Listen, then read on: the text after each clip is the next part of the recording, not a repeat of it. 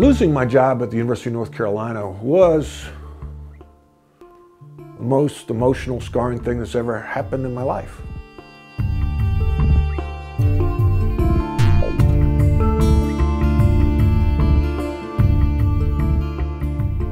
I wrote Rebound because it's been burning inside me for 17 years.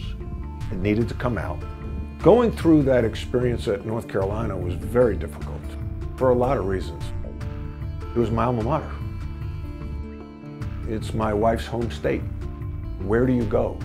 Where do you hide?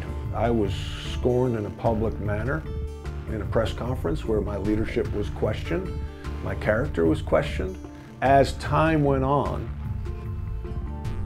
I learned that I had a lot to do with it.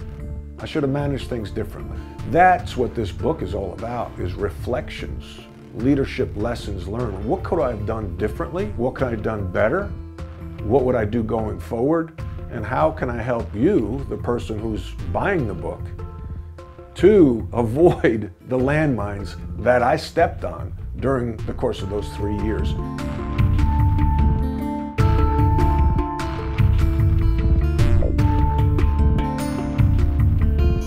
I chose the name Rebound because I wanted it related somewhat to basketball, because that's my background, but I really wanted it related to coming back from failure.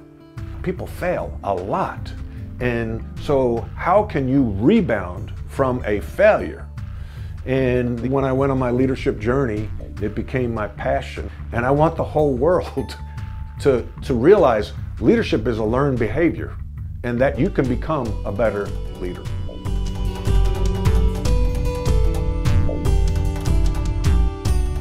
The people that I think should read Rebound, quite frankly, is everybody. Because everybody leads in some way, shape, or form. If you're a parent, you lead your household. What more important institution is there than your family? And that takes leadership skills. It's all about leadership.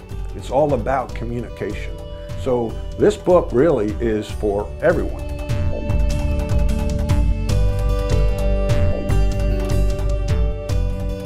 Know that it's okay to fail. I have a quote in there from Nelson Mandela. He says, "I never fail. I either win or I learn." And I think that that is what we need to try to embrace, is the opportunity to learn and grow. The only thing that is not as okay is if you don't learn from it and grow from it.